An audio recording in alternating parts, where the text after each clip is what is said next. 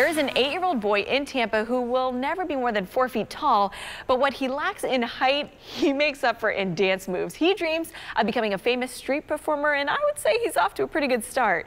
ABC Action News reporter Robert Boyd tried to keep up with him.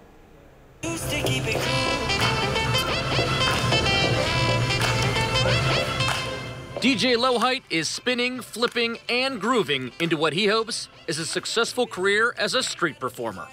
DJ, tell us why you love to dance so much. Because it's fun and it makes you famous. Make some noise! This is video taken by DJ's family while on vacation in California. He jumped right in with the Calypso Tumblers of Venice Beach, and he's been taking over sidewalks ever since. What's it like when these street performers look at you and say, hey, you're pretty good? I say thank you. DJ's mom decided to reach out to a professional dance instructor and see just how good her son is. So when he first came into the studio, he came in on his hands, like in handstands, you know. He grabs the attention of anybody and everybody around him. So I see him really getting as far as he wants. DJ hopes to have his own street performance group in New York City someday. Why New York? Just because it's the Big Apple? Everyone knows New York?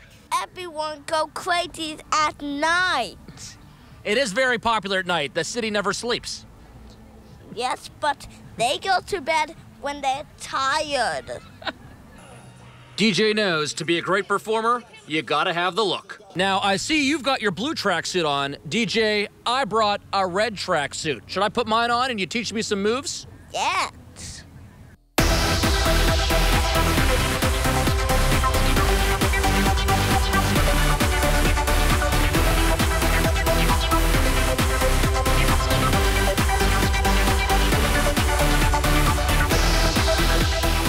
Dancing in the streets of Tampa, Robert Boyd, ABC Action News.